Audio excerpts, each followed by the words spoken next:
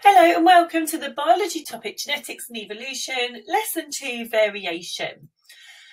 So in Lesson 1 we had a look at inheritance and how we inherit the different characteristics.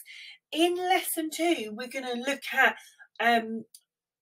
the variation between organisms, so the differences, so why are they different and how are they different. Okay, so we're going to look at obvious differences and similarities. Okay, so for example, if we pick the kitten and the spider, there are lots of obvious differences. You can talk about number of legs, you can talk about fur, you can talk about shape. Okay, they are two very different species. Okay, so they are very different. All right, the same as if we compare the fish, the goldfish, with the elephant.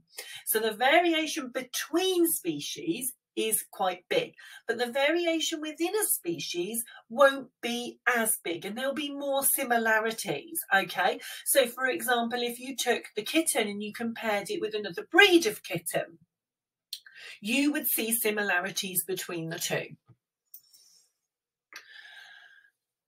Some other examples. Okay, you've got two different species of dogs here, and you've also got two different species of elephants here. Okay, one African, one Indian, and I think here dog-wise you've got a golden retriever and a beagle. So you can see, we'll talk about the dogs, you can see that there are similarities. You can see the shape of the face, you can see the nose, but fur length is different. The shape of face is similar but yet different. They have 4 legs. You can't see from both pictures, but both of these breeds of dog have tails. Okay, so there are similarities, and the similarities between the elephant, okay, the two different breeds of elephant, you can see here size of ears is always a big one with the elephants. They differ massively. Okay, now why are they different? The reason that they're different is all to do with their genes. So if they're from a different species, they have very obvious differences, and that's a variation. Okay, the genes between those two species, like this dog and the cat, are very different. Within the same species, there are much more obvious similarities between the characteristics. Okay, in humans, there are similarities that show variations, but that aren't as obvious. So eye colour and blood group being an example. And blood group is a good one because you can't see someone's blood group by looking at it, yet people within the same family can have different eye colour, different hair colour and different blood group.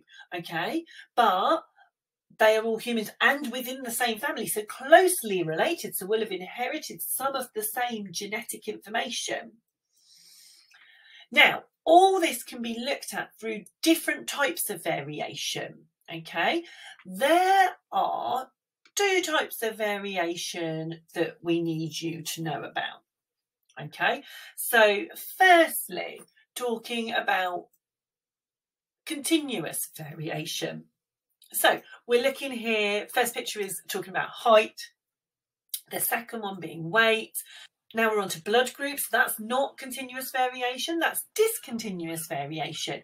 Blood group, also petal colour in flowers, okay, and intelligence. That's what that picture of that frame represents. So these fall into 2 different types of variation, as I've just mentioned, one being continuous, one being discontinuous. So continuous variation covers a range. Okay, so there's a range of values for this characteristic.